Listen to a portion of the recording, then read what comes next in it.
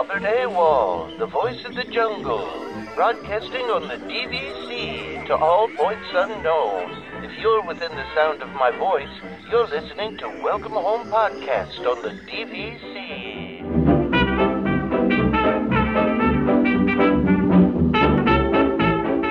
Hello and welcome home. Thank you for joining us on episode 122 of Welcome Home, a Disney Parks and Vacation Club podcast. I'm Tom. I'm here with Trevor and Damon. What's up, guys? Hey. Hello. Hey. What's up? We've been talking for like 20 minutes already. Yeah. You're not supposed to tell people that. You're breaking the fourth wall. No, because we talked about something so cool. It's probably the coolest thing we've ever done. Yep. I would agree. I'm scared to hype it up, though, because we haven't seen it yet. So, but I'm excited about it. Yeah. I would agree. And again, I'm also excited about my what's it called thing coming at some point. My wood carving. Your wood sign, yeah. Yeah, I'm super excited about that. It's very it's going to be very interesting. I have this feeling though, once I get it and people see it, they're going to want one. Did you finalize the design and they're the person's making it now? No, but they're so all right, you know what? You're in the queue. You're in the queue. I am in the queue. And if I remember correctly, I can kind of give some insight into the last one. Okay, this is, I'll size it up to full size, change the text. The text will just change a little bit and the little details, and I'll get back to you when that's done.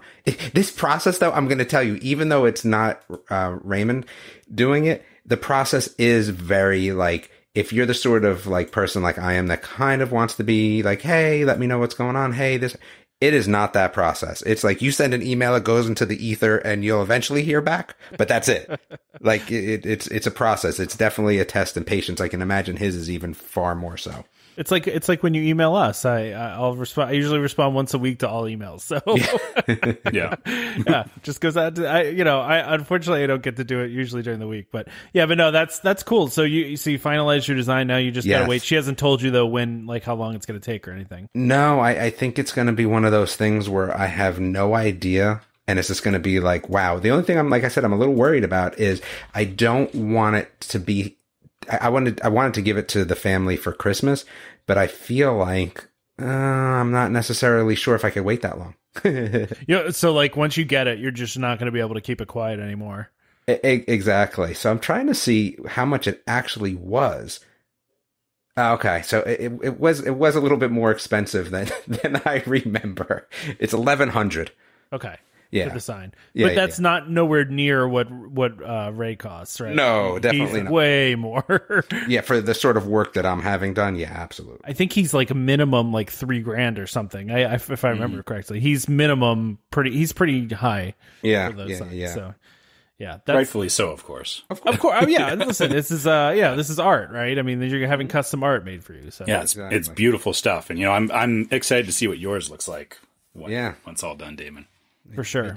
Should we tell people what we're doing, or do we want to? No, we shouldn't. Stay quiet. I don't think we should say a word until it just magically What if something appears. comes out terrible, right? That's what I always worry about. That's true. Yeah. We don't want to pump it up if it comes out bad. Yeah, this may completely die on the vine, so we'll see. But this isn't one of the things that we've said we were going to do. By the way, that's not going to happen. This is happening. It's just that Yeah, it's in progress. So yes. We are working on it, but if it hits a certain point and it doesn't work, then we'll have to see.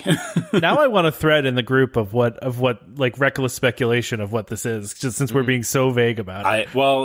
For our listeners, this is prime meme opportunities, right? I feel like if you're a longtime listener, you should kind of have some idea. Yeah, that's a hint. That's a hint, I think. Yeah. That's a hint. All right, questions. All right, let's get into it.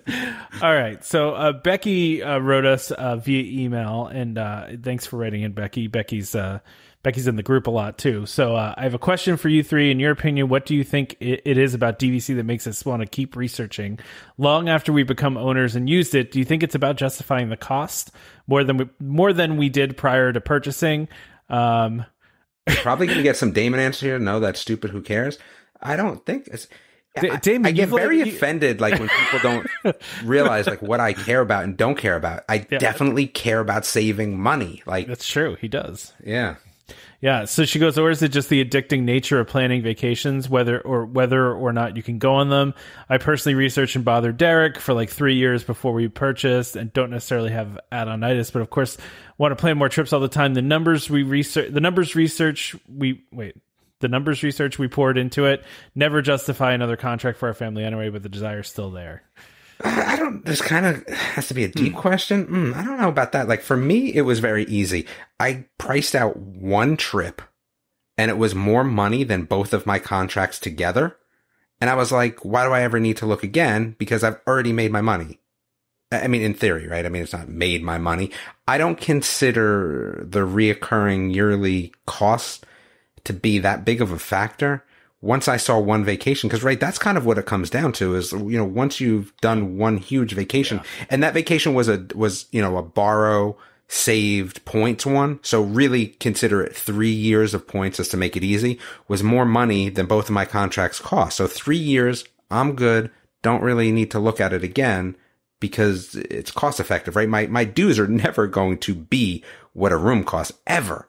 So I was good once I saw that. I didn't really need to go too long after that. Every once in a while, and I would say every few years, maybe I'll go, oh, I wonder what, a room at Saratoga for the week costs. But that's usually about it. Go ahead, Trevor. Yeah, I was going to say, I'm at the same point too, is, like the first year or two, I was like really like checking on it and being like, does this still make sense? Did I make the right choice and everything? But then, yeah, as we've gotten into it and we've taken some vacations, you kind of relax because, like you said, Damon, that it's already paid for itself and you're already at a point where, those dues every year, like for me, it's like I have a local lake community, so I'm paying lake fees for that. So the dues it's all kind of the same thing. It's like, I pay it once a year. Yeah. I don't think about it for the rest of the year, but I'm getting this thing out of it, right? And then, what I actually literally like last week I did this myself was I went and I looked at how much a rack rate room would cost at the Poly. Mm-hmm. And I did that and I went, whoa, okay, yeah, this is why I'm doing this. Like you only have to do it every few years. Yeah. But just the jump in price, like I realized that, like if I had continued staying on rack rate, because we were doing that when we were going to California, we were staying at the Grand Californian, which is, a deluxe resort.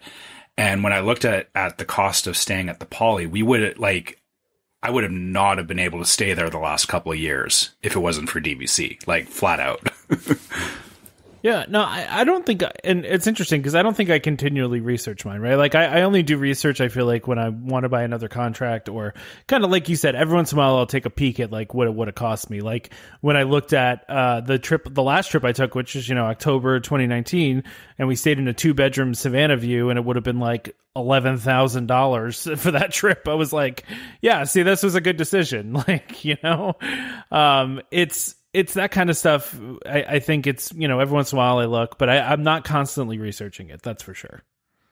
Actually, I guess the other point too about Becky said about researching, I think for me, it's, that's kind of part of trip planning, I guess.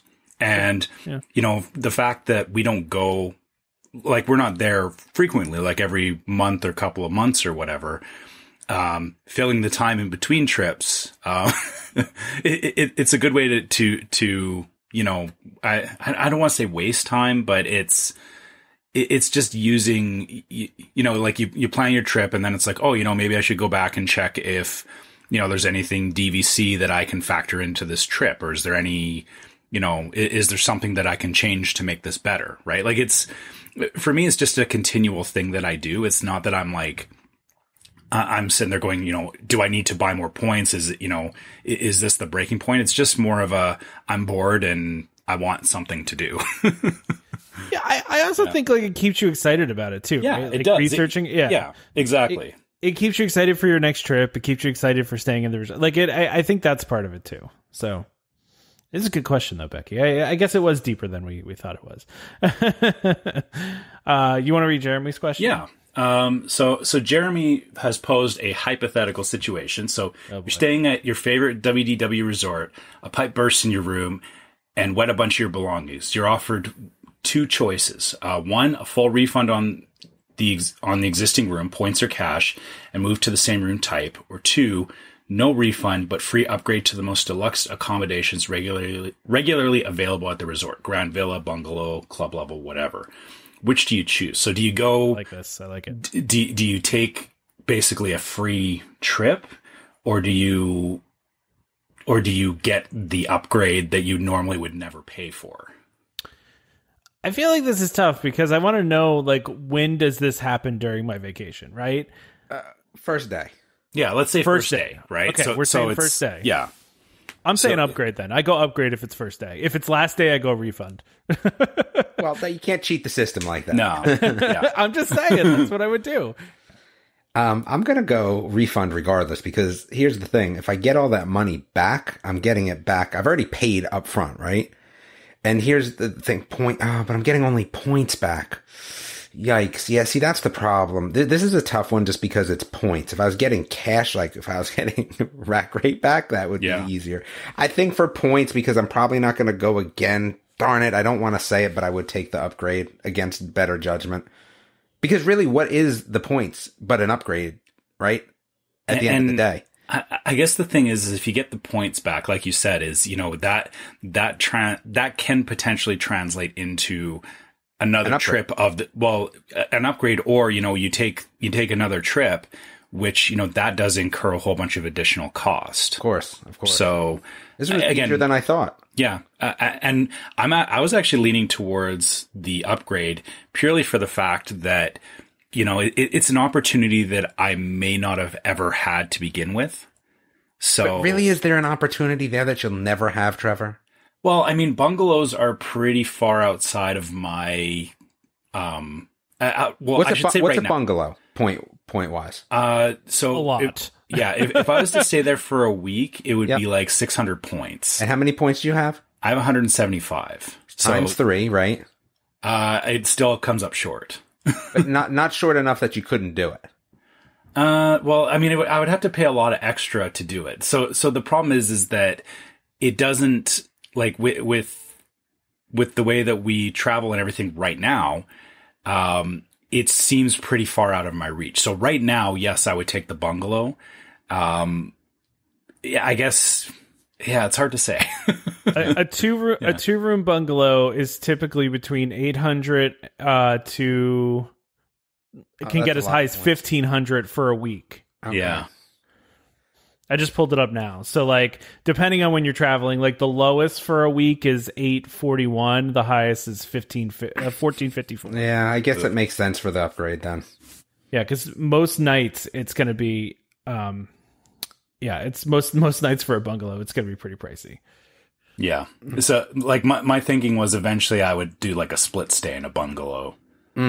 But, like I said, if I was given the opportunity where I was just handed one with my current points, I would be like, I think I'll do this. See, I don't care so much where I'm staying, so that's why it was tough to say free upgrade. But again, I think I just have to. This next question is interesting, though. So, Jeff. I like it. So this is from Jeff. You're several years and 122 episodes into the show. Probably more than that with the wait list, but okay. Yeah. Are you where you thought you would be at this point? Has your community you created met expectations, exceeded them, not lived up to them? I think nothing's lived up to what it should be. You all suck. No, I just can't. Will there be another 122 episodes from here? Will Tom have the show notes done Damon's liking? So Tom has definitely upped his show note games, but I wish, I wish somebody could, like, I think Tom, this would be a great episode to post the show notes from, like, just for somebody to see them. Like, Tom does a really good job. I don't like his indentation formatting, but he's gotten better at it. So I'm okay with that. I would say that from a show standpoint, it's difficult to say that it's exceeded expectations, and it's also at the same time difficult to say that it hasn't lived up to them. I think we're at a very good point, but I, of course, always would like to be bigger from where we are. But I think it's been, it's worked out extremely well. But I think from the standpoint of community, I think it's exceeded expectations. I like everyone in the community. I think a lot of people are funny. And that's been the part that's been most enjoyable, is the funny aspect of the community we've created. without the nonsense of people necessarily being a jerk, right? Sometimes it's a fine line between funny and not funny when people are trying to be funny. And I think everyone does a great job at that. And I would say that, the group has definitely exceeded expectations. And sometimes I even worry about as, it gets bigger, I hope it continues in the same vein that it currently is. Yeah, because sometimes when those groups get really big, you kind of lose some of the culture. We will just totally ban people, though. I'm going to tell you right now, there is not going to be this. Hey, it's just going to be you're gone. Like that's it. Sure. Like so that group will probably not be as big ever as some of those larger groups, but it will be more fun. I do have to say, I think today or this weekend is technically our 4-year anniversary of the show. I actually think it is. Okay. So this is kind of a well-timed question. So I think, Jeff, the interesting thing about this is I don't think we came in with any expectations, right? Like, no, not at all. It's really hard to build an audience with a podcast, and it's really hard to, especially when there's so much out in the marketplace. Like that was the first thing that we said when we started. When I put this out there, the first thing, you get a bunch of comments like, really, another Disney podcast? How many are there? Like, you really need another one, And so, and that can discourage you because at the same time, there are a ton of Disney podcasts to listen to, and you have a lot of choices. And so for us to be where we are at this point, I think exceeded any of our wildest expectations, because we really didn't have any expectations at the time. And I don't think we ever knew that we would create a community of cool people that are funny and fun and enjoy listening to us do this every week. So, I think it still blows us away every time, we put out a new episode, and to see people email us and message us and all of it, and just nice reviews. Anytime we see anything about this, I think we're kind reviews, of taken aback. 1-star review, but all of it. Listen, even a 1-star review, at least they listened to us and they cared for a second enough to do that. So, not in the way we want them to, but it's. Yeah, I don't know. I think we've said this before. We're just constantly blown away by anybody listening to this, and the fact that as many people listen to it as we have now. And I think what did I say previously? 23 countries we have that have listened to the show at some point. It's absurd. It's just absurd. So far beyond my wildest expectations. And I think back to I remember one of our initial conversations. Like I think it was even before we did the first show. We were talking about it and having that conversation around, hey, this is, we don't know how this is going to go. We don't know if anyone's going to even listen to us. And at the time, we all agreed that, we're doing this for us. We were doing this because we wanted to talk about Disney, and we wanted to, have this forum for DVC and Disney talk. And at the time, I think I remember, I think all of us said it, even if we only end up with 5 people listening to it, whatever, at least we get to have our say and talk. So the fact that it's gone way beyond that, and it's formed into, like you said, that we have this whole community now, we have this whole, a really great culture around it. I couldn't have asked for that. I couldn't have, 4 years ago, and you said, hey, you're going to be, a pod, in 4 years, you're going to be having this podcast and you're going to have, thousands of listeners and all that. And I would have been like, yeah, right. Okay, whatever. Do you remember how excited we were when we hit 100? Yeah. It's great because like you said, I think initially we came in with no expectations. Yeah. And I think the great thing now is that,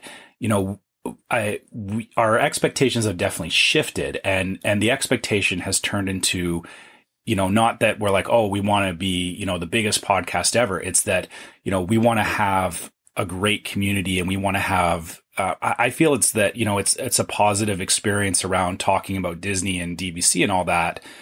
And just, staying engaged with everybody else that has the same mindset. So that's what I want to see going forward, right? It's definitely nice to have that outlet to talk to people about something or ask questions, right? So I think for me, it was a little different already being in kind of the game of this and from a website standpoint. So I think it's all worked out well. I think the other thing that everyone really needs to understand is that each one of us has a different skill set that makes this work.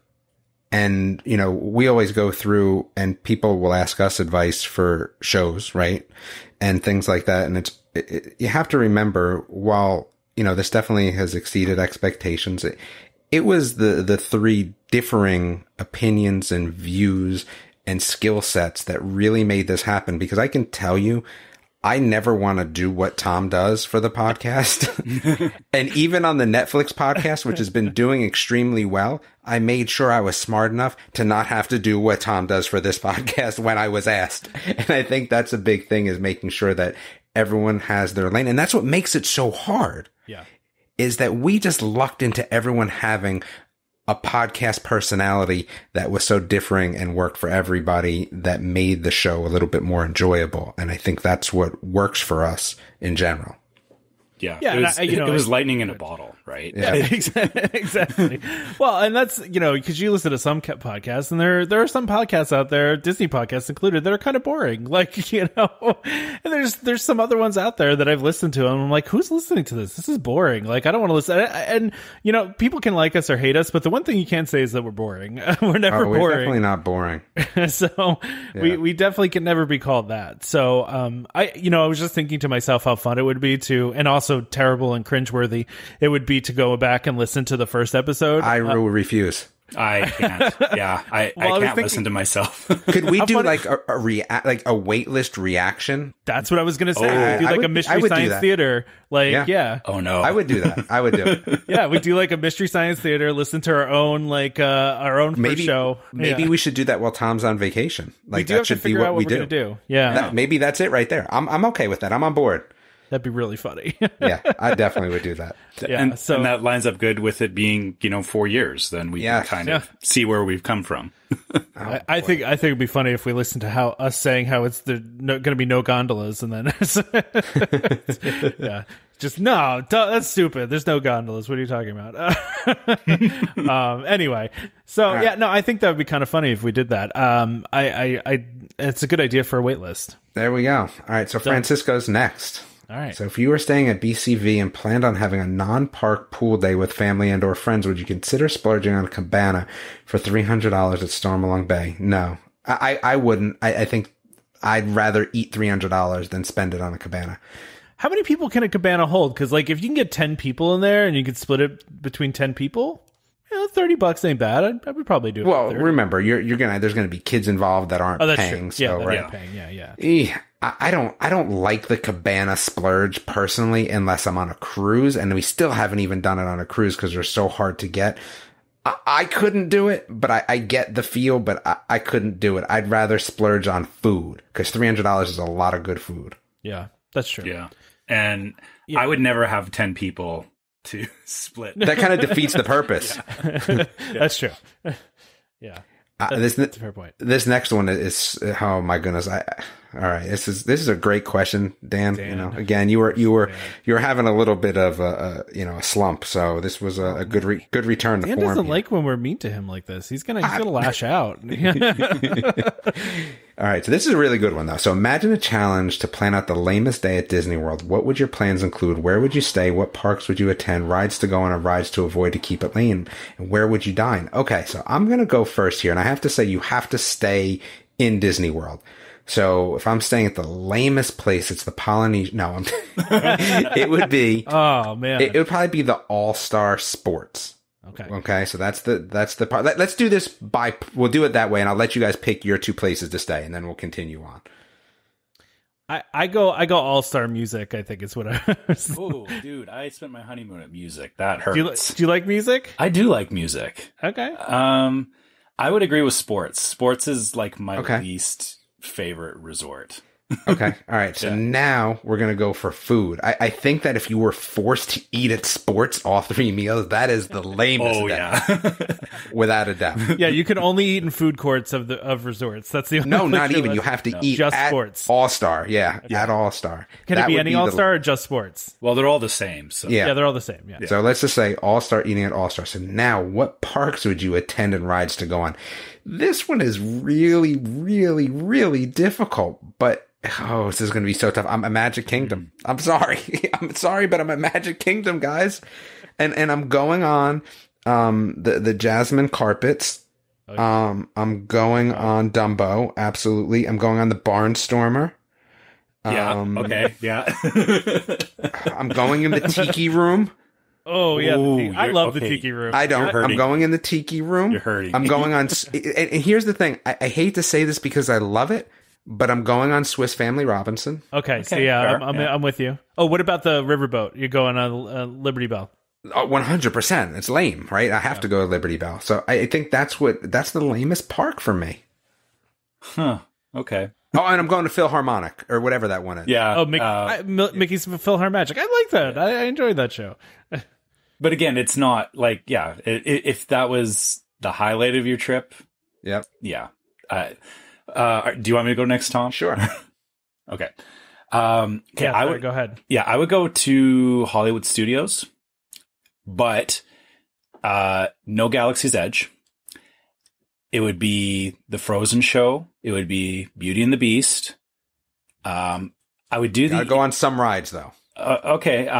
So I would do Alien spinning saucers.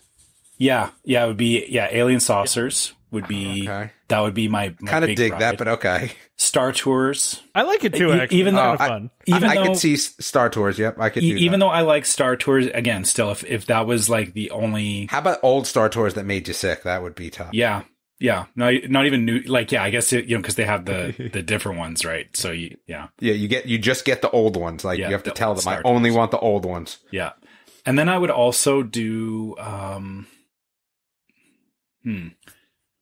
I wouldn't even like I wouldn't go anywhere near Rock and Roller Coaster Tower of Terror. It would be mostly like the shows and then Alien Saucers and Star Tours, and that would be it. Okay. Yeah. And no I'm just gonna pick a Fantasmic. park where it's all coasters, and then No. I actually think if you look at the I don't want to say the majority of the most boring rides. I do actually think you're right that it's at Magic Kingdom Day, but I think it's you have because I mean. Animal Kingdom, most of the rides in Animal Kingdom are like really fun rides, with the exception of like Triceratops Spin, right? So like the rest of them though are great. I enjoy all of them. So you would do Primeval Whirl for like Well, that doesn't count because it doesn't exist anymore. doesn't exist. It's okay, fine. Yeah, that doesn't count. But I mean, at least that ride is not boring. It's kind of thrilling. Absolutely. Yeah. Yeah, like that ride's got at least got some fun to it. But yeah, so I feel like Animal Kingdom has a lot of good stuff, and Epcot I don't want to say because a lot of the stuff at the Epcot's really, there's no rides I can think of. I mean, I love Spaceship Earth, but I mean, I guess I could ride that all day. But I think Damon's right. I think Magic Kingdom's the way to go here. You go on Small World a million times. You do Carousel of Small World, Progress. man. You know what? I love all these things, man. So you like Small World? So Damon? Yeah, I do. So is Carousel of Progress a ride or a show? I would I say give it both. a ride. I think it's both. I give it a ride. I give it a ride. I love Carousel of Progress, and it's not just a nap place for me. I like it. I love Small World, man. Yeah, I like it too. But You do- I think you hit the nose with Barnstormer. It's like Barnstormer is so bad. It's the biggest letdown. Like I stood in line for like 35 minutes for it and rode it with my kid, and I have it on video. The look on his face when we finished it, and he looked around like, "That's it."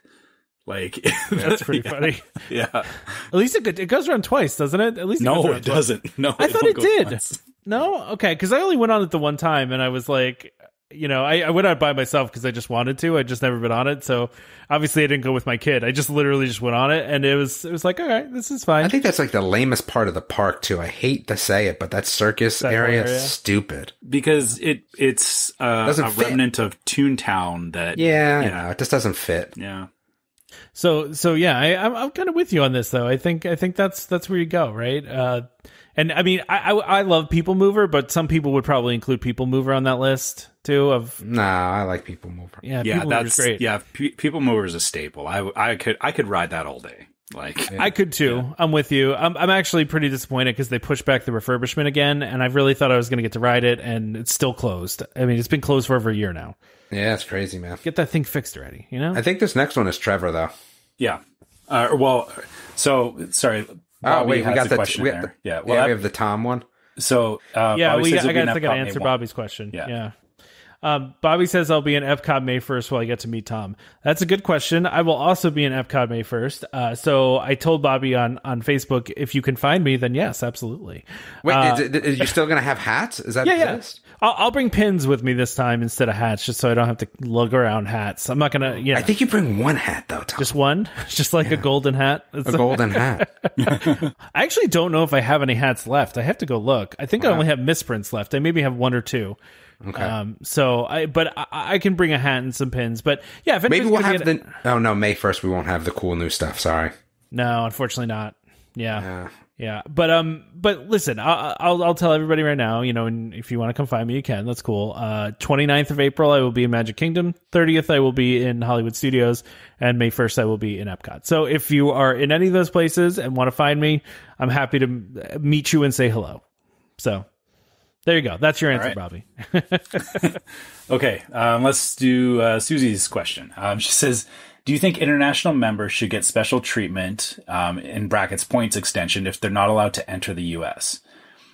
She goes on to say, as a UK owner, there's a lot of discussion about the subject. Initially, she was thinking we shouldn't get special treatment as we knew it was in America when we purchased.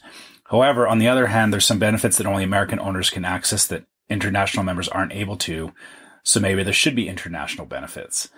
I guess my thinking on this is that, to your point, we all knew what we were buying. We knew we were buying a timeshare at an American resort, and, nobody knew that a pandemic was going to happen and we weren't going to be able to travel internationally. So, I don't think it's fair to assume that Disney is going to accommodate international people separate from people who are local. Second to that is that if they start splitting it up like that, I mean, I've seen this in California with the way that they did the annual passes, where there was like the Southern California pass and all that. It creates this weird class system where, we already have it bad enough sometimes where, people treat it as, just because you bought DVC that you get, priority, or because you're an annual pass holder, you somehow get, priority over other people. I wouldn't want to promote having, a culture where it's like, well, because I traveled here from the UK or from Canada or whatever, that, I get to bypass everyone else, or I should get, extra perks or whatever. The other side of that, I know what you're saying about, it sucks that we can't travel, but, this was something that when we had the discussions with our DVC guide when we were buying, they said, if you can't take a trip, renting is always an option. And that's still the case today is, even if you can't, if your points are expiring, I think in the short term, we just have to, be prepared to rent our points or be putting off vacations and banking points and all that. Which, yeah. What a great segue into our ad. Yeah, it is. You're right. We are absolutely sponsored. Do you want me to start with the ad right now or no, finish what my you're thoughts? saying. I was kidding. Yeah, no, it's, I guess, I don't think it's a good idea just because it causes more chaos than it helps. And, even as an international member, if they offered me perks, I wouldn't turn them down necessarily. But I wouldn't be pushing for this either because I fully knew what I was buying into at the beginning. So, and yeah, I don't like promoting the idea that, because I can't get there because I traveled further than someone else that, I get more priority, because at the end of the day, we're all staying at Disney, right? Like it's not that, it should matter where you came from to get there. Yeah. It's a weird, I understand her dilemma here. It's hard, right? It's frustrating. Yeah. But like I said, I think the answer to that is, rent out points and then, take the cash and use it for something else in the interim. Even for myself, I'll tell you, I've rescheduled my next trip twice now. And it sucks, it absolutely sucks. And I've been annoyed and all that because I had to, but even like I've pushed it till February of next year. And I basically told myself already that if by February next year, if something happens that I can't take the trip, then I'm just renting those points and that's the end of it. So yeah, that's the way to do it. Yeah. Do we want to do the ad now, or do we want to wait a few minutes? Well, we can do the ad now. I was going to say, I mean, since I'm already talking about renting, I can, let the people know about a place where you can rent your points. Yeah, if we were like a really good professional show after 4 years and 122 episodes, we'd be better at this transition thing. But no, I don't want to be better at it, honestly. That's true. I think it keeps us honest at the end of the day. Yeah. That's true. All right. Sounds good. Yeah. So DVC Rental Store is a World of DVC company. And they offer magical vacations at an incredible value. Save up to 60% off retail rates at premium Disney resorts. DVC Rental Store now includes deposits as low as 25% at time of booking and a built-in cancellation policy for every reservation. As always, DVC Rental Store pays the most for members looking to rent their points. Want to learn more? Go to dvcrentalstore.com or call 1-855-DVC-RENT, that's 382-7368, and please let them know that Welcome Home sent you. Yeah, please support the people that support this show. We appreciate it when you do. So. Exactly. All right. Yeah. Ready to talk about some news? This. Yeah, let's get into some news. Yeah, and I know Damon has an early out today, unfortunately. So he's got the kids' sports. So Damon wants to talk about some. I had to move up some news. Yeah, I had it placed a little too low for my liking. I should have put it up further. I apologize. Yeah, this really is. Do we want to start with this or start with? We can start with that when it's so good. What, the Club Cool? Yeah, well, Club Cool, hosted by Coca-Cola, will return adjacent to the new Creation Shop in EPCOT. Whew. Club this Cool summer is too. back. No. Like I thought that was going to be a long way off. We're talking summertime, a couple months from now. Yep. So the thing is, it's going to explore tasty drinks, and the space will have some new magic to bring the experience of Coca-Cola to life. If it doesn't have Beverly, it can just go away. I was going to say, how are they going to make Beverly better? Is it possible that instead of having the individual fountains, they're going to do like the flavors within one of those freestyle machines, like the same old flavors but within the freestyles? Oh, or do you think it's just freestyle machines? No, I don't freestyle think machines, so. But with the old flavors, though. I'm just saying. But then you get weird mixes of those flavors, and you don't do that. Well, no, they can restrict it to whatever they want, though. Like, they can make it so you can't add like orange and or something. I don't think so. But what's really interesting to me is that it's coming back now. Yeah. I can't imagine that it's not going to be back with some sort of Disney giving you your. I just can't imagine that it's a free for all like it was before. I can't imagine that it is. You mean like they're going to charge for it, or no? No, just the cups and the dispensers. Yeah, like it's too high touch point, right? It's too high touch point, and think about it. You have to pull your mask down. I have this feeling that what we're going to get in this new space is maybe you can go up and get a sample. Like maybe there's a line and you get it. Like, I just don't think it's a free for all, which takes away some of the craziness of it. For now.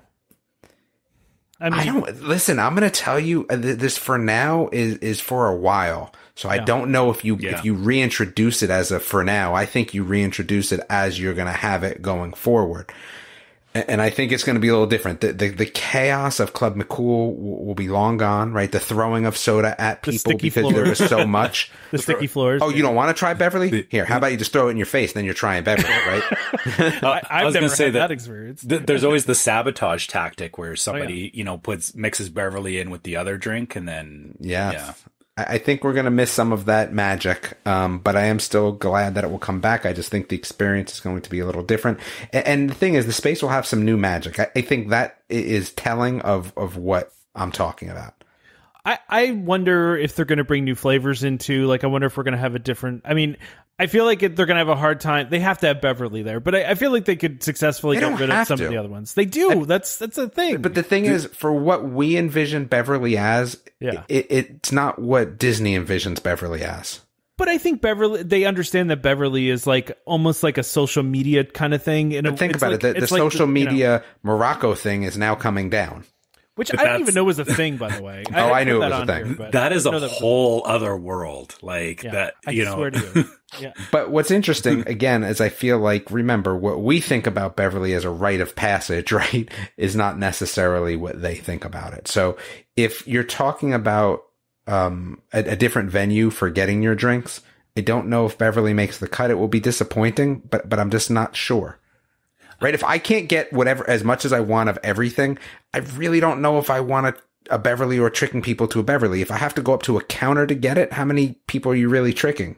Yeah. It becomes a problem now. So, well, or, maybe they'll do it that you go up and you order, say, give me 3 cups, like you get like a flight. Yeah. And then that way, you can play roulette with people. Yeah, you can do that. Yeah. I think where's everyone going to go? What's that? To drink these? Where are they all going to go? I feel they'll have a section because before there was tables kind of. But you have to social distance while your mask is down currently. Yeah. So they'll probably have some sectioned off tables somewhere that you'll go in. Because there was never a limit to McCool's. It was a definite free for all. Yeah. I don't think there's going to be a limit now either. I really don't. I think this is still going to be a free for all. Listen. With how much Disney pays Coca-Cola, for all the stuff that, the amount of soda they go through on a daily basis, I'm sure that what happens at Club Cool is a rounding error for them. So, of course, but it's the touch point that we're really talking about. The touch point. Yeah, I get that. Yeah, it'll be interesting. I don't know. Yeah, in the short term, it's going to be very different from what we're used to. And then I guess, comes the question of when it gets back to a point where you don't have to worry about social distancing and all that, would they open it back up, or would they figure out by then? Yeah, it wouldn't seem worth it, right? No, I think we're going to get some new experiences in terms of things like this.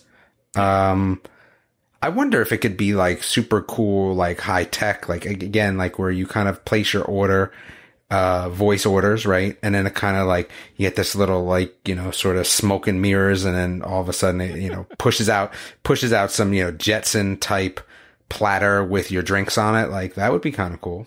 Oh yeah, maybe they have here. Yeah. Maybe they have the things at a table, and it's you're sitting at the table and you order, and it pops up through the middle. Yeah, everything. Yeah, either that or they use vacuum tubes, and it all drops down onto your table or something. I don't know. I'm interested to see what this new magic is. I am interested to see if they introduce new sodas and if they keep some of the old ones. I just want that one. What's that one that's it's like a berry flavor? Oh, I forget what it's called now. Bebo is good. Yeah, that one's good. Yeah, I think that's the watermelon one, right? The watermelon one's good too. Oh, the Fanta Melon Frosty? Yes. Yeah. I like Thailand. Yeah. Yeah, I like that one. Keep that one. Hopefully, I'm hoping they keep all of them and just add to them. I hope there's more. So, and so the new location of this, and that actually we can jump over to what the new MouseGears. It's going to be right next to the new MouseGear, which is now going to be called the Creation Shop. Shop. And I was going to ask, where is this? Because it's not coming back exactly where it was, right? No, it is. It is. It's the old MouseGear building. Yeah. Okay, so it's the old MouseGear building, but Club Cool was just across from it. So is Club Cool going back? It's a location next to it. So, well, that can be that can mean a lot of things. It could mean a lot of things. I don't know. It's a good question. I don't think that they actually said in the announcement. They just said it's going to be next to it. Okay. Well, I guess we'll have to wait and see, right? But yeah. I mean, it's coming fast, so. I'm surprised, honestly. And maybe I just haven't been following this closely enough, but I didn't think we were anywhere near this stuff opening. But I guess we are. I guess they're almost done. So I guess I keep thinking back, the last time I was there, buildings were still being demoed and everything. You got to remember that it's been a good year since we've been there, and I guess one thing that always trips me up with Disney is that I'm how did they build this stuff so fast? But the problem is that where I'm from, we construction is really about 3 months of the year, because the rest of the time it's too cold for outdoor, roads and stuff. They have to work in a very limited window because of the temperature drop. But in Florida, they don't have that restriction. They can build pretty much all year round. So I always forget that things happen a lot faster there just because of that. That is interesting. I also the fact that Disney is basically its own city, so they can do permits much faster. They can get stuff done a lot quicker if they want to. I'm just interested in this new I'm surprised they didn't keep the name MouseGear. I thought they might. MouseGear's kind of 90s if you think about it. It does feel very 90s, yeah. And I mean, it's not going to look like, if you call it MouseGear, then you're expecting that kind of cartoony inside look, where obviously from the art here, and obviously they're going for the idea too. I'm guessing everything in this shop is going to be customizable, I guess, right? Kind of what it feels like.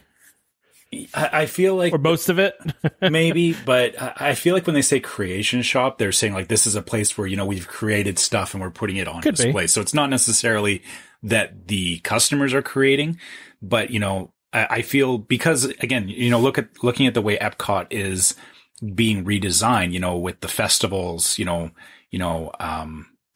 arts festival, flower and garden, all that kind of stuff.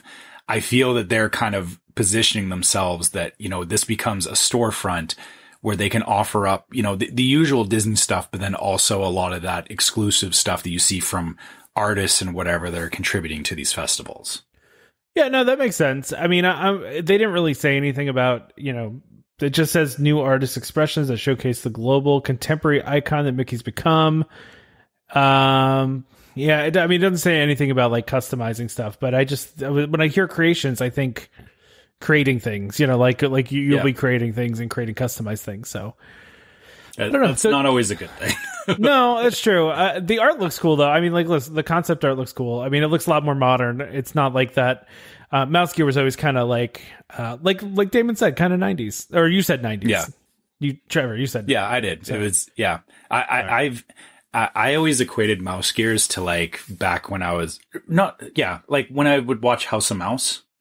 Okay. Like it feels like that kind of vibe. Yeah, and this is kind of going along with like what they've done to like the some of the Disney stores and like the World of Disney at Disney Springs. Like they're making it's a little more of like modernized, a little more upscale, and I think it still fits in with Epcot too. It like looks like it has some cool wood ceilings and a lot of natural light. So that's cool. I like it. Yep. Damon, did you want to talk about anything before you have to leave us for sports? I wanted to talk about the maskless photos now. Oh yeah, let's talk about that. Yeah.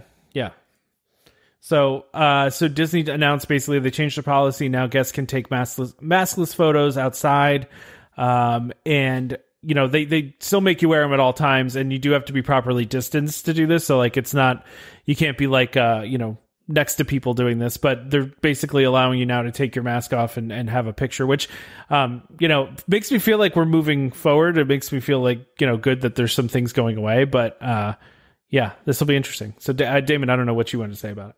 No, I mean, it's definitely going to be interesting. I wonder where we're going to end up with this, right?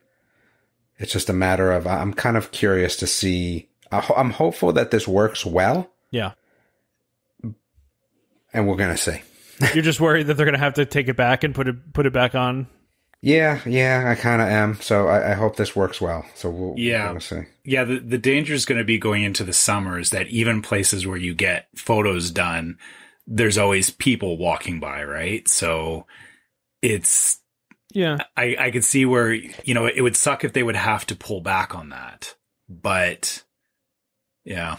And is this going to apply to, is this going to mean more photo pass out there? Is this personal? You know what I mean? Like, what does this mean? More photo. Yeah. So it's the photo pass photographers are allowing this. Before they would not allow you they would not take a picture of you if you weren't wearing the mask. So everyone's got to get cooler masks and I think we'd all be good. Just get cooler looking masks. Yeah.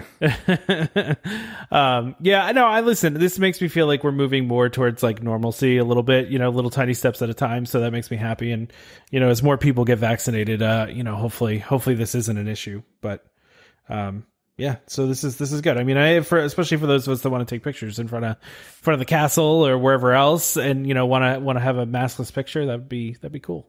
Yeah, you did actually spark something in my head, Damon, when you mentioned about, it being photo pass photographers is that, right now I just realized, if you're there by yourself, you how usually you would just take your own photos with your phone or whatever. You can't even do that right now.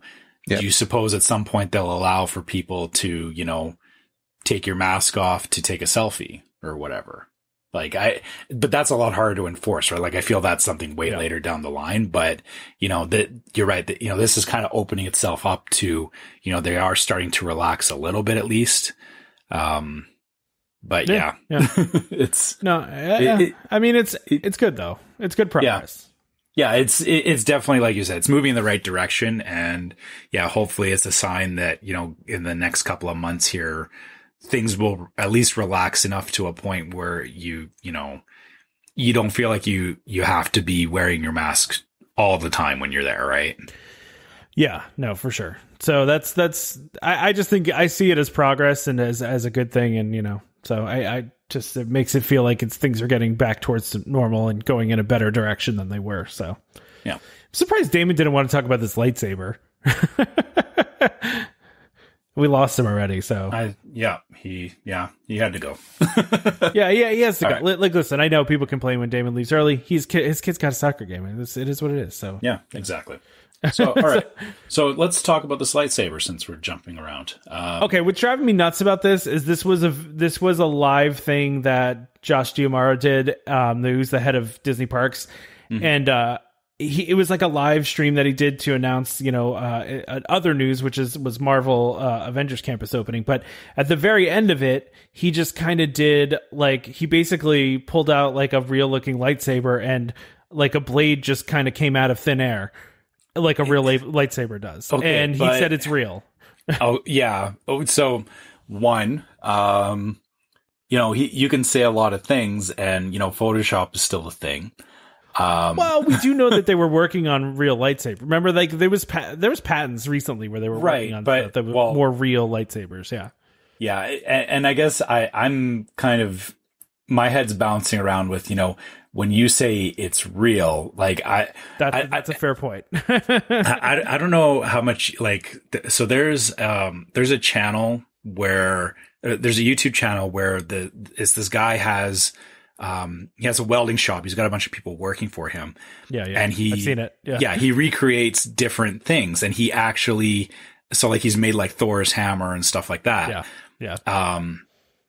But he made a real lightsaber. Yeah. He made a real lightsaber. And the thing is that this thing was terrifying. Like it would cut through, like it was actually cutting through stuff with it though. Yeah. So when Josh, D'Amaro says, it's a real lightsaber, like, is this, I don't know what he's real. saying. Like, I think it's real in that it's not going to cut through things, right? I think they've just been able to figure out how to make it so it's not the telescoping plastic, you know what I mean? Like, or, I mean, because they did improve on that with the ones that they sell at Galaxy's Edge, right? So, but those aren't as easy to carry around, right? So I guess the ideal thing would be something that can, you know, just appear out of nowhere like a lightsaber does, but isn't like something you have to remove the blade or something that's there all the time, right? So I think that's what he means by it's real, because I don't think you could, like, you know, kill a stormtrooper with it, but right, but it's still realer. It just, realer. This just does not. It does not compute with me. Like, that's what's making me mad about it though is there's not a single video on the internet of it. It's like, if this was a streaming event, how does not one person have a recording of this? And that's the thing. Like, I'm looking around and I'm like, okay, where, like, there was multiple sources on this though. Like, this wasn't just one website that said this. A whole bunch of people, like a lot of people that were on this said something about it. I mean, it was on there's news articles about this on, like, you know, The Verge and like other places, like, you know, other sites other than Disney sites. So like this was actual news. Like, but nobody has a video. But again, the thing that, like, I keep holding on to, okay, he said it's real, but everyone's taking his word on it. Like, there's been nothing beyond just that, you know, live stream. And there's no way to tell if that was photoshopped or not photoshopped, but, like, you know, it's so easy to hype something up like that. And especially on video and say, oh yeah, you know, this is working. And then when you see what it is in reality, you know, it's just another plastic lightsaber, right? Like, yeah, I mean, so you're trying to say, like, he got, like, you know, ILM to do like special effects, but I mean, I think it was a live stream though, so like I don't know if they could have. I mean, they could have done it live, I guess. Those things can be done a lot easier. Like, you can have somebody, you know, there doing post processing effects on a live stream. But also, like, I feel like he wouldn't have done that and teased that if it wasn't a real thing. Like, because I mean, they knew that was going to make news, right? Like they had to know that was going to make news, and I think that's exactly why he did it. Yeah, but I also am looking at it too, though. Like they filed a bunch of patents around this a while ago, and I do believe that they've created some sort of technology that makes lightsabers look real as they can be without, like cutting through things, but like the effect of you press a button and the saber's there, like I think that they've probably been able to figure that out at this, I just based on the patents I've seen, and I'm guessing it's for use in the Star Wars hotel. Like I think that's the only place it's going to show up. Like I don't think you're going to be able to buy one of these. Like I think this is more going to be not an issue. Yeah, I guess the thing is if it's tied to a system. And there's like if they have a system in the background that is guiding this thing, then you're right. It won't make sense to use it outside of the parks. I don't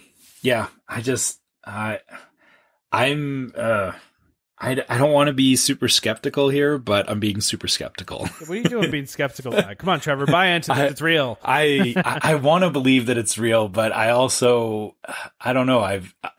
I've gone down this road too many times. As you guys know, playing video games, developers do this all the time where they will showcase something and, at the press conference, it'll look amazing. And then what you actually get at the end is not what you expected. So, or they had to pull back on special effects. They have to pull back on a lot of things. And so the end result is like, a game that you thought was going to be amazing is, lukewarm at best. Same thing I'm kind of taking here is, the press conference makes it look amazing and there's definitely a lot of talk around it. And that's definitely intentional. I feel that, like you said, there's going to be something cool with the lightsabers, but I think the problem is that showing off just a quick clip like this is building up a lot of hype in people's heads and it's going to turn into something that, people are going to be expecting, a real lightsaber. And then they get there and find out that it's not what they were expecting.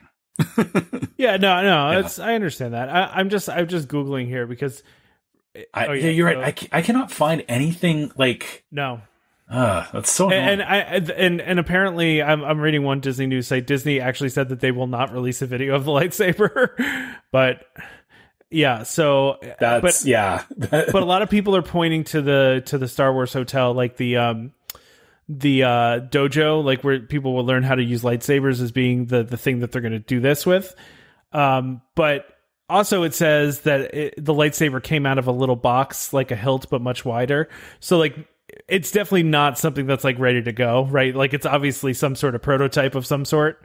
And then this article also has the patent that they filed a while ago around this, which is almost like a tape measure in a weird way, Like so it's instead of it being a hard plastic tube, it's like it's something flexible so that when it retracts, it goes back nicely into the hilt instead of the the old plastic retracting thing. It kind of curls up on itself was the idea, right? Oh, so Walt Disney Imagineer Scott Trowbridge, that's the guy that did Galaxy's Edge, confirmed on Twitter that the lightsaber showcase was in fact real, not CGI, and it's still not ready to be shown to the public. Oh, so that's yeah. But he said a lot of questions today about whether the lightsaber that Josh Giamar revealed today was real or CGI, and whether I'd share photos or videos. Yes, it is really real, and not yet. So. There you go. I mean, I don't think they're lying about that. I think that's legit. I think they're trying to work. I mean, that's the holy grail for them, right? If they can make like a really cool lightsaber that's realistic, I mean, people would pay a lot of money for that. Yeah. So, and plus, especially for the, they're not putting out videos or anything though either. So but it's really annoying that you can't find a video of it anywhere. Like anywhere. You think someone would have it. I feel like, it's not that did nobody record it. I'm sure somebody recorded it, but are they able to post it? Well, I get the feeling that anybody that has tried to post it has probably been taken down really quick. So yeah. But I mean, so the guy that created Galaxy's Edge, he's saying that it was not CGI, that it is real, but it's just not ready yet. It's obviously some sort of prototype. And again, that's where, like I was saying about the whole video game thing is, they show off prototypes and the prototypes look amazing, but then when they get to the point of it actually being functional, they may have to dial back on things, and then it's not as amazing as you want it to be, right? Yep. Yeah. Sorry, I'm not trying to be super pessimistic, but I'm trying to be realistic right now.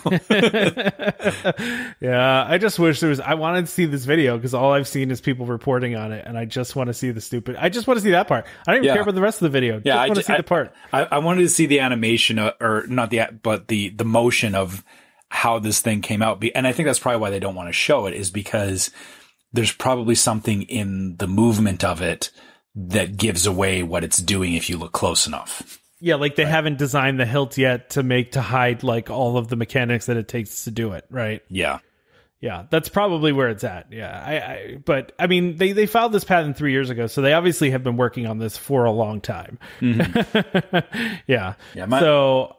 My concern is, fine, we have a real lightsaber now. The next thing people are going to want is, force lightning, right? Like it's going to be, how can I shoot lightning from my fingers, right? Yeah, I mean, it's a slippery slope.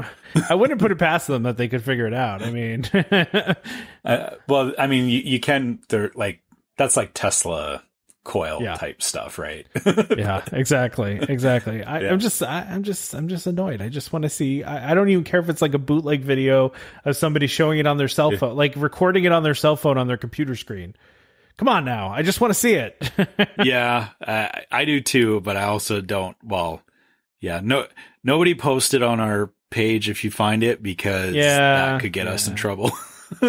Yeah, I mean, I don't even know if anybody has it, man. Like, it doesn't even seem like somebody tried to. Because I remember right after this news came out, I went right onto YouTube to see if I could find a clip of it, like before it got taken down, but there was nothing. So, I think the thing is a lot of time, like, press conferences are usually so mundane. Like, it's such, people who are thinking about, a real lightsaber are not, watching a press conference going, oh boy, is he going to show off a lightsaber, right? Like, well, yeah, that's true. Like, nobody knew that was going to happen. Yeah, that's true. Yeah. But you think somebody would have recorded it at least for, I don't know, for their site or something. I don't know. But I guess we'll have to wait. I mean, I tend to believe that this is something that's going to be at the Star Wars Hotel. So I don't know if we're going to have to wait that long for this. I just feel like it's going to be one of those things that maybe they will sell at some point, and only at the Star Wars. Like, it'll be exclusive to Star Wars Hotel or Galaxy's Edge or both. What would be cool is if they actually, like, I know they have the lightsaber building, but if they offered something additional to that using this technology. What do you mean? Like, so like you do like lightsaber training, and then you build your own lightsaber, like.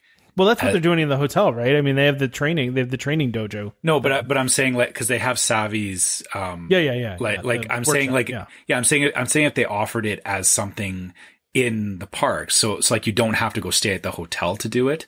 Oh yeah. But you can have it as a, like I said, that could be a next level of lightsaber building where, it's like how they had the Jedi training.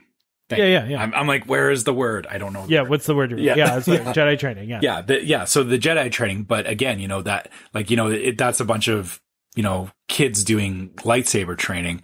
If they turned it into like a whole experience where it's like, you spend like an hour or whatever, you do the training, you get to use this lightsaber, right? And then when you're done, you go and you build your own lightsaber as a Jedi or Sith or whatever, right? Like that could definitely be another use for this, right? Like it keeps it, like, it's not then exclusive just to the hotel. It becomes something that anybody can do, but then of course it's, it's another like ticketed thing that you do.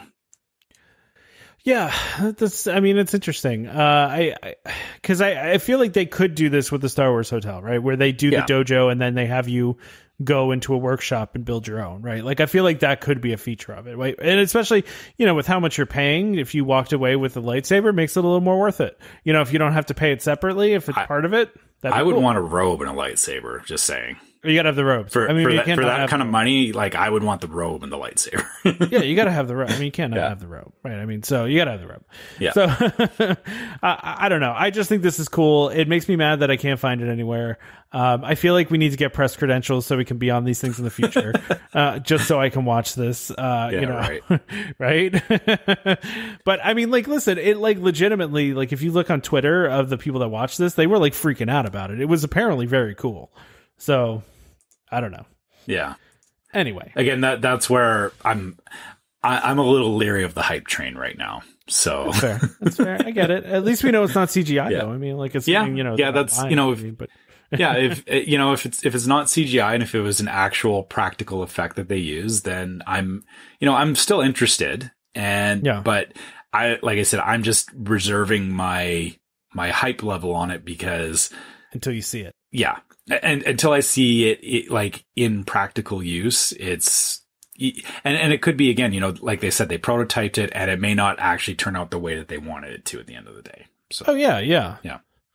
Based on the design that I was looking at, it looks like they'd have to have a pretty large hilt to do this. So I don't know if they're trying to make it smaller or whatever they're trying to do here, but.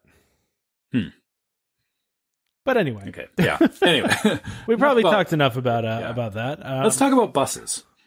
Yeah, that's way more boring. But at least it's some news. I mean, it's Mears has announced their Magical Express replacement service, which is pretty much the exact same thing as Magical Express, except it's not going to be free and it's not going to be through Disney. So, but they're going to have the same buses doing it and the same, same exact schedule and luggage handling too. Probably going to be the same place in the airport too.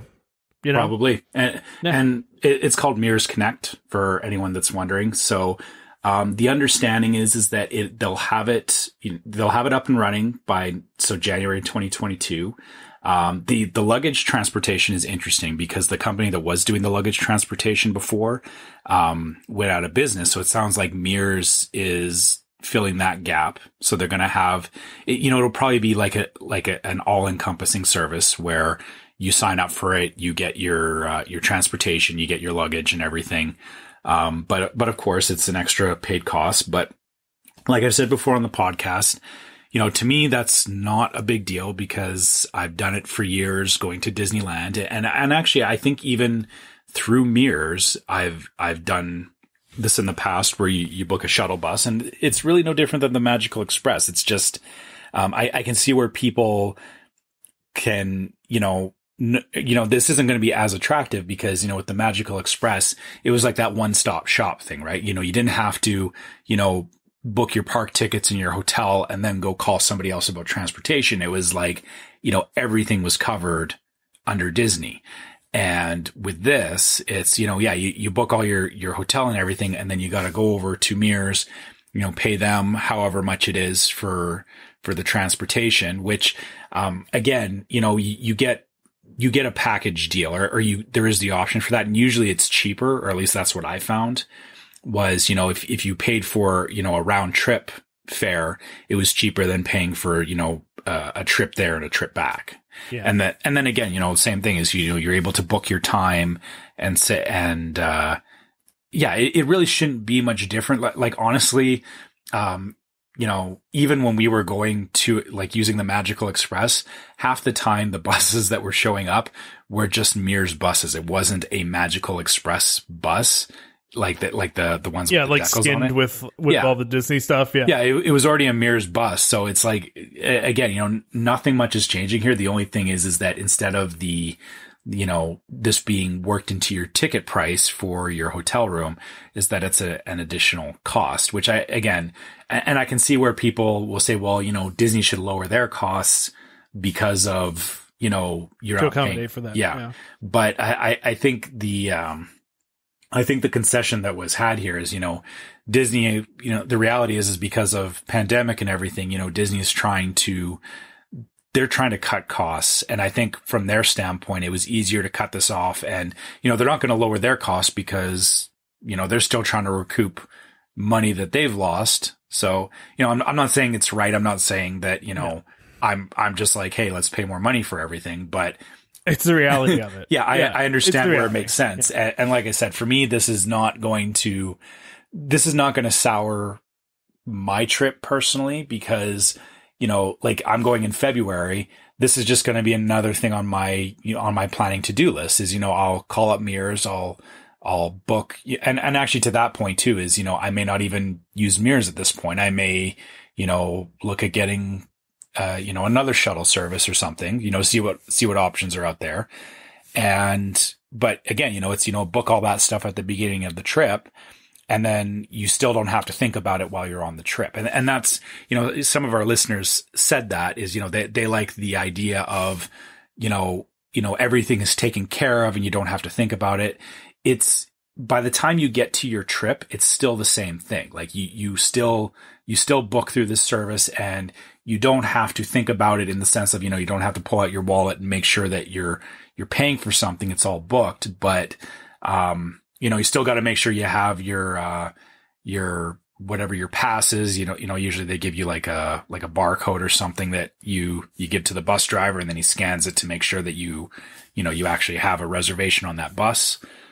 But, again, it's not surprising and it's good because it does fill that gap until the train comes, whenever that is. But I also don't think it's a bad thing because also it gives people the opportunity to explore other services.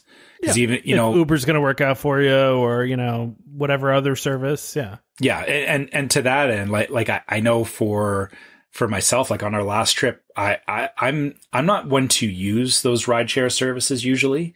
Like in, when I'm at home, I have a car. I don't think about, calling an Uber or anything like that. But when we're traveling, it's actually kind of nice. You just call up, it's like a taxi service, right? But it's cheaper. You call up, you get your transportation to wherever you're going and, it costs you, $10 or whatever, well, in Disney, it was like $10 to take an Uber from one place to another. Obviously going to the airport would cost more, but again, it's just having those options and it's having the ability, this gives me, I guess, it wasn't that I didn't have the choice before, but I was a lot less inclined to look at those things because of the fact that the Magical Express was there. And I kind of conceded that hey, it's a free service. I'm not going to go out of my way to get, an Uber or something like that just because, or, to get to the hotel because, I could just put up with being on the Magical Express and, even if it's busy and there's a bunch of people on there, so what? But now, maybe I'll actually think about that and go like on my next trip, I may explore, hey, if I can get a shuttle van or something where me and my family can, have a relatively quiet trip to and from the airport, I may look into that. And actually to that point, I did that, on our last trip to Disneyland. We did that because normally we would pay for the Mears shuttle. But on our last trip, I can't remember the name of the company, but they offered these, like, it was like these 10 passenger vans. And so we booked one of those and it just so happened that there was nobody else on the van. So we basically got, a private van ride to and from the airport, which was nice. Like it was nice not having to deal with that chaos of, like where, where'd my luggage go, all that kind of stuff. It was just, nope, get in the van, have a nice ride to and from the airport. And then it was all taken care of.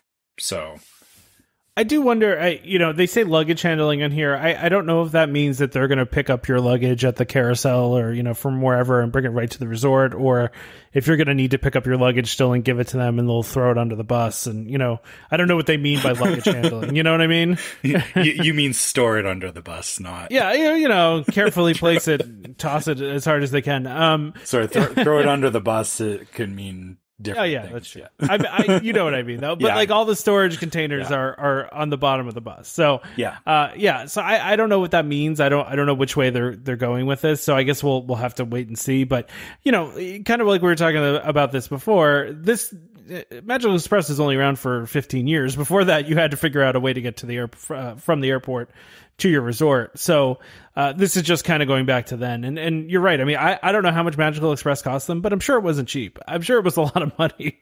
So, and it was a great feature for a lot of guests. And, it just wasn't something I used. But I was also thinking to myself, too, every time I'm sure you get the surveys too. I always get the survey after I go, because they always end up, for whatever reason, grabbing me when I'm in the park and scanning my Magic Band and asking me those couple questions and sending me the thing afterwards. You know what I'm talking about? You get those surveys? Oh yeah. I've done those. Yep. I've noticed. I just was thinking about this. Like, every time I've had those surveys, they've always asked how I arrived, like by what method I arrived. Right. So I have to think that Disney knows that Magical Express usage was on the decline as part of this, that people were using Uber, people were using other ways to get there. And so they maybe felt like this was not that big of a deal to get rid of it, but it is for a lot of people. I understand that, but I'm sure that they know the numbers. They saw what people were using and saw the decline in the usage of it. So. Yeah, you're right. Is that, this may have just hit that breaking point. And honestly, that this could have been something that was just accelerated. Like they may have already been planning for this because of, like you said, if there was a decline in people using Magical Express because of Uber and other ride sharing services, that could have already been the driving factor behind this, and they just sped it up because of COVID. Yeah. But even for myself, like I said, we've used the Magical Express just because it was convenient and it was already included. Like, it was kind of a, why would I turn this down and go rent a car when it's already there, right? And I guess, if I was planning to, go other places, I would think about renting a car. But, we did use the Magical Express. And actually, I guess to that point, like, the last couple of trips, it used to be, I remember years ago, the Magical Express was always like, here, this bus is going to All Stars. This bus is going to, Coronado. Like, it was a single bus, like, for each resort. Yeah. But the last couple of trips, it was like, for us, it was like, it was going to the Polynesian, it was going to the Grand Floridian. It was also going to, we're number 3 of 4 resorts that they're stopping at. Yeah. Right. They were doing multiple stops, which I guess that again does speak to the fact that, there was a perception that it was always busy, but that was because they were, compacting people together. I guess if it was like, if there was just a dedicated bus for the Polynesian and we were the only ones on the bus, I would have been like, huh, okay. Yeah, exactly. Yeah. Exactly.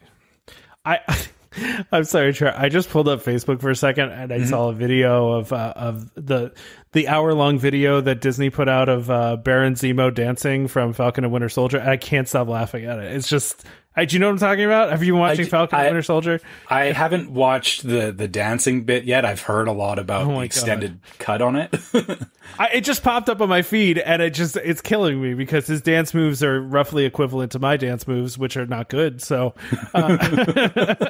it's pretty fantastic. If anybody is watching Falcon and Winter Soldier, and the funny thing was, have you been watching the show, Trevor? I watched the first episode. I'm honestly you're a little behind on it. Yeah. Yeah. But so it's in the 3rd episode that he dances, right? And I didn't even notice it. Like, I didn't notice it, but then found out that it was like a big thing on the internet afterwards. Everybody was talking about his dancing, because he's basically doing like every lame dance move that, you know what I mean? Yeah. Like, he's like just the wedding dance, like, I'm here, but I have no rhythm. Kind of. Yeah, exactly. It's just terrible dancing. And I just didn't notice it completely because there's so much going on in the scene. I just straight up didn't notice it. And then because it became a thing on the internet, Disney was apparently prepared for this and put out an hour-long video of just him dancing. And it's amazing. It's hilarious. The fact that they... So hold on, is it like coming? Yeah. Well, no, is it like an hour-long cut, or is it? It's literally just an hour long of him dancing. But I mean, it's amazing, and it's a great show. I'm really enjoying it so far. But that whole him dancing for an hour is just really good. So Yeah. So anyway, if you haven't seen that, go check that out. Because when I found out that Marvel did that, it was cracking me up. They obviously anticipated that this was going to be a viral thing, right? Yeah. It's weird how they are. It was the same thing like in WandaVision with Agatha, right? Yeah. Oh yeah. Marvel is really good at paying attention, I guess, to the stuff that fans latch onto. I think Disney as a whole is very good at making things go viral. Like they know the things that are going to. That's why what we were talking about before. Oh, with Beverly, I think they understand that Beverly's a social media thing. Like that's a thing. Like, and I don't think that they would get rid of it for that reason, because it is a thing that people post on, Instagram and social media. It's Beverly's its own thing. It's like the purple wall thing, which I don't get, but like Beverly is like that. So I think Disney likes that kind of stuff. Like they want to be, the most Instagrammed castles of, most Instagram image of the castle is the castles, right? Like they want that kind of stuff because it's good for business. So like, I think they're very, very good at knowing what's going to go viral and preparing for those things. So here's an interesting thought about that. So Beverly it was originally an Italian soda that Coca-Cola had. And they stopped selling it in Italy, but they continued to keep it in EPCOT, and you can still get it in Disney Springs. So that conversation goes basically, okay, guys, I know you stopped making the soda, but people really love trying the soda because it's so gross. And tricking their friends into doing it. So we want to pay you to keep manufacturing the soda so that we can have it in our park so that people can be grossed out by it. Okay. I don't even think that's how I don't even think the conversation goes, we're going to pay you. I think it goes, we're Disney. We buy millions of dollars worth of stuff from you every year. Your contract with us is extraordinary, valuable. You will do this. You will have Beverly on tap. But I mean, exactly. But no, the thing is Coca-Cola is, equally a large, sure. They're a massive multinational company as well. So, it's not like Disney just telling them. I'm sure there was a conversation there, but still it's make Beverly for us, and them going, well, I'm sure Coke probably understands it as well, but it's still a weird concept that, hey, this is something that nobody likes, so let's make more of it. Yeah. Right? Yeah, exactly. Yeah, no, that's true. That's true. So, I mean, it's literally like, I would think that that the contract of Disney World to Coca-Cola is pretty valuable. Yeah. So, yeah, I would think so anyway. But anyway, we kind of went down a bit of a rabbit hole there, and we were originally talking about, going back to Marvel and all that kind of stuff. So, look, this is a good transition. Yeah, no, I've just had to. The video of him dancing is absolutely amazing. So, I'll have to go and watch that after I watch the episode. You only need to watch like 5 minutes of it, and it's like because it's just hilarious. It's good for a pick me up. So, anyway, speaking of Marvel, so they announced that the Avengers Campus is opening on June 4th in California Adventure. Which, thank goodness that, we're finally getting that. And, this is good. It's, the parks are going to open up at the end of April. And it sounds like they're, they want to get people back in the parks as soon as possible. And they want to start opening these things up, which, I guess the surprising thing is, we've talked about rides like Tron and Ratatouille and specifically Ratatouille, where like, why are they not opening this ride or opening the area up? And the initial thought was, well, because of COVID, it doesn't make sense for them to open it. Yeah. But then on the West Coast, they have a whole land here, similar ideas. There's rides and everything, but they've chosen to go ahead and open it, which I guess, maybe this is a bit of a different story because of the fact that Disneyland has been closed for so long that they're, they know there's some pent up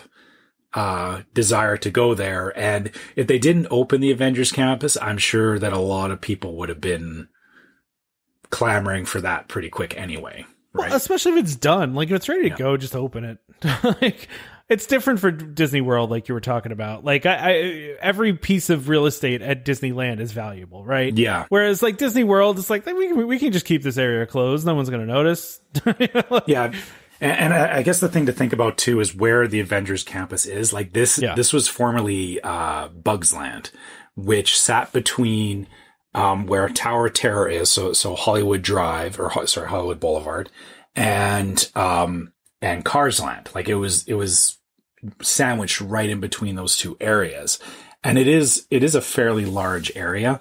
If they kept it closed off, that becomes it creates a lot of bottlenecks in California Adventure, for starters, because I know, like, I would cut through the back of Bugs Land many times getting from like Tower of Terror over to Radiator Springs Racers, or even just, going over to Pixar Pier.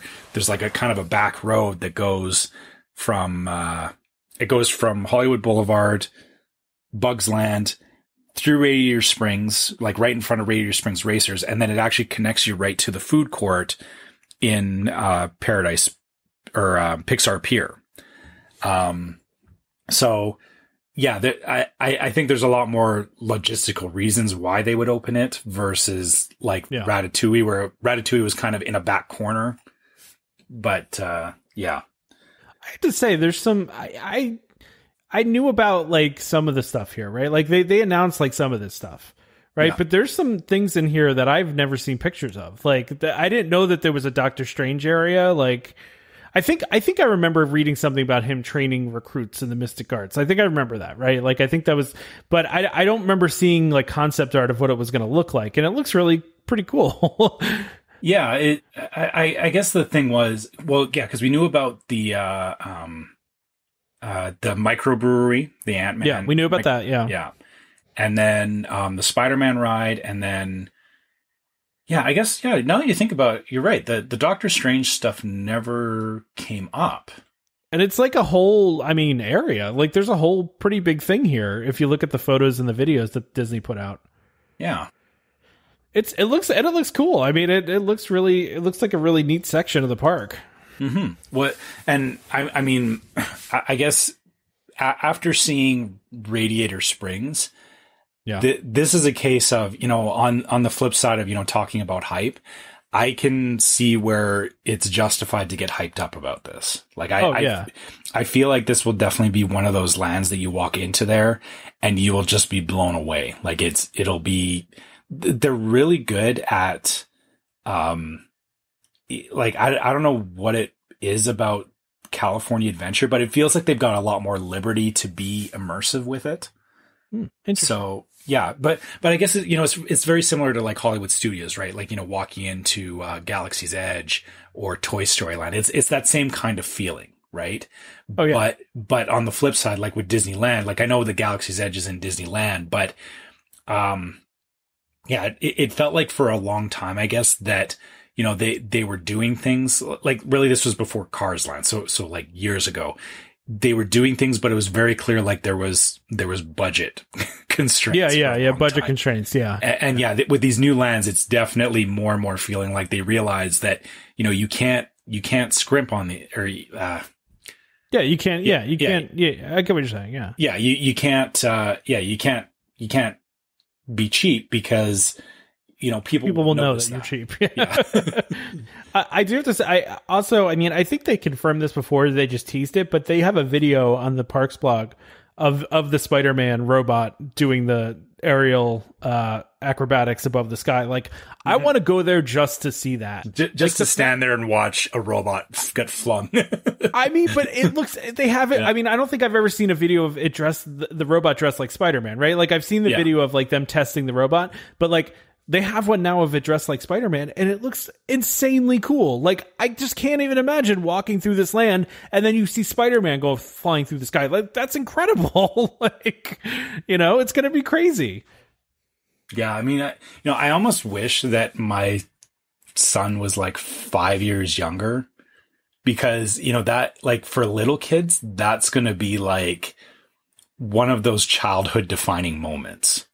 We talk about for little kids. It's going to be an adult, defining moment for me. I know, but we already kind of know what what's up with it. Like just like the technology behind it. Yeah, just arbitrarily seeing Spider-Man fly, like not even like seeing Spider-Man is one thing, but seeing Spider-Man flying through the air, like if I was a kid and I saw that, that would be cemented in my head for the rest of my life. See, but like even knowing how it works, it's no less incredible to me. Like, True. You know what I mean? It's, like even knowing like how and I really don't know how it works. I just saw a video of them testing it in, Imagineering Story and like some of the other videos they put out. So like, I don't actually know how it works, but I mean, just seeing it is incredible. And I'm like blown away that they're doing this. And, and let's also note too, this is not the end for this land. There's an e-ticket ride that they're going to build as well that I guess is on pause for now, but there was, I don't think it was ever even announced. I think they just said that there was going to be another major attraction,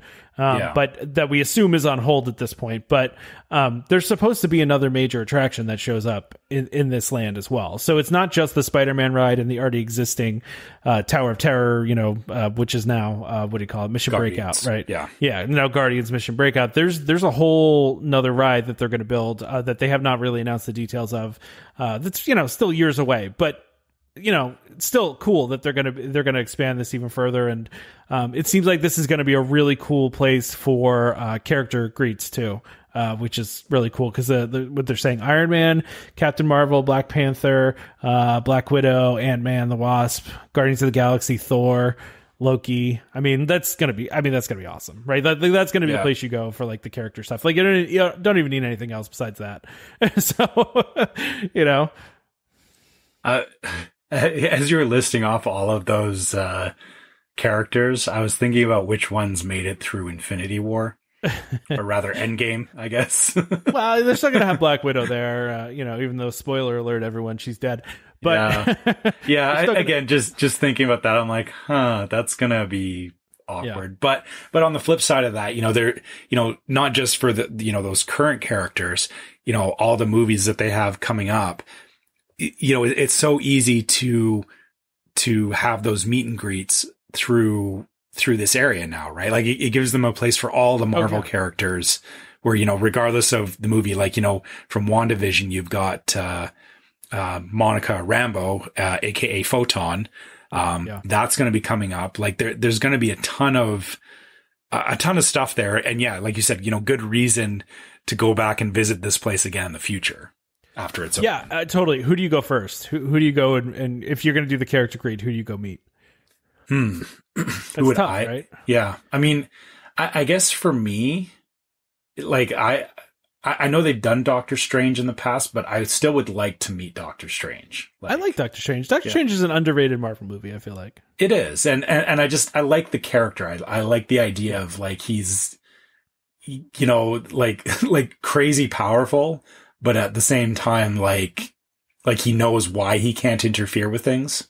Yeah. I see. I've seen the videos of people meeting with Groot, and because they were doing Groot meet and greets. I would want to do Groot, but I would like to do Loki. Loki's cool. I like Loki, so I'm excited for the Loki series. I would definitely go take a picture with Loki. Loki's on par with like Gaston and the Evil Queen. Exactly. It would. Oh God, could you imagine meeting like all those characters? Like actually just having Loki and the Evil Queen going back and forth would be an amazing character interaction. Like I know Disney would never do it, or I shouldn't say they would never do it. They could do it, but yeah, man, that would be cool. It would be cool. It would be very cool. Yeah, it would be very cool. All right, we're at an hour 33 minutes. Yeah, we should probably wrap this up. Yeah. Okay. All right. Sorry. Give me 1 second. Since we're fanboying over here about all the Marvel characters. Yeah, exactly. We could stop fanboying and just be excited to go check this out at some point. Well, Damon had to leave, so this is our opportunity to talk about all the Disneyland stuff and everything. Well, and also all the Marvel stuff because Damon doesn't care more about the Marvel stuff. So yeah, so yeah, which is weird because you think Damon would. It seems like it's up his alley, but no, not everyone's into Marvel, and that's fair. That's okay. Yeah. That's cool. Yeah. I think less of him because of it, but I'm just kidding. Yeah. I'm just kidding. Anyway, continue. Yeah. Well, we'll bring that up on the next podcast. Yeah, exactly. Okay. So as usual, if you guys want to get a hold of us, make sure you reach out to us at welcomehomepodcast@gmail.com. We get, lots of listener questions through there. You guys are great about communicating to us through our email. And if you would rather get a hold of us on Facebook, you can also find us on Facebook as Welcome Home Podcast. There's also the Welcome Home Disney Waitlist, which is our Facebook group. If you haven't joined it yet, you should probably join it because, as we said earlier in the show, we've got a lot of great people in there. It's a really good community, good discussion. And, if you have DVC questions, that's a good place to ask because we got a lot of smart people in that group. If you guys want to follow us on YouTube, you can find us on YouTube as Welcome Home Podcast. Spoiler alert, Tom's going to be taking a trip at the end of the month, and you should see some videos on there. So you should probably make sure you're subscribed to the YouTube channel so you can check all that out when it gets posted. I'm going to have some cool stuff to share. I'll say that. Yep, exactly. So make sure you guys are looking out for that. Also, same thing. We have an Instagram, which is Welcome Home Pics.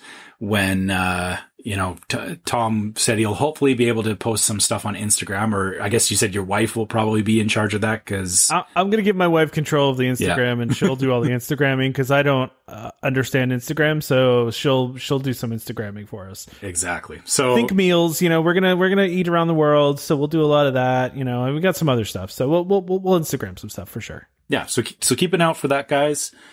And last but not least, if you guys would like some of our merchandise, if, you want to get a shirt or a mask or a mug that says Welcome Home Podcast on it, maybe you have a trip coming up and you need some shirts, make sure you go to store.welcomehomepodcast.com and pick up a shirt from there. And as usual, if you guys, if you've listened to us on iTunes or really any service that allows you to leave reviews, we do appreciate you guys leaving reviews, 1-star and 5-star, although, 1 star is... No. Well, just 5-star. Tom likes the 5 stars, but, we like the feedback. We obviously read it and, we do listen to you guys. Make sure it's constructive though, cause, just saying that, Tom, or not Tom, for me. I don't like Damon, saying I don't like Damon isn't email me that. Email me those mean reviews and then, don't put 1 star. Just email me and say, hey, I hate Damon. And I'm like, okay, cool. Yeah. Well, and then just don't leave me a review at all. That's, or a 5-star, And again, the thing is, just saying I don't like Damon is not constructive. So we know that, right? Yeah, we don't like Damon either. I'm kidding. But yeah, please do leave reviews for us. We appreciate it. And of course, don't forget to subscribe to Welcome Home Podcast so you can be reminded every time we release a new episode. You can find us on Apple Podcasts, Google Podcasts, Amazon Music, TuneIn, Stitcher, Spotify, just about any place you can find podcasts. You can find us. Just look for the one that says DVC and Disney. That's us. So just a reminder to our listeners, Welcome Home Podcast is for entertainment only. We are not employed by the Walt Disney Company, and as such, all opinions on this expressed on this show, can't speak, are our own. So please consult a DVC representative or Disney cast member for more information about anything we talked about today. Huge thank you, as always, to DVC Rental Store for sponsoring this episode and for being a good partner of this show. Please check them out. Join us next time for more Disney Parks discussion. Of course, more DVC talk. We hope to see you all real soon. Skipper Albert Awol, the voice of the jungle, signing off from Welcome Home Podcast on the DVC. Do a huddle when we hit a chair. How she can cuddle is no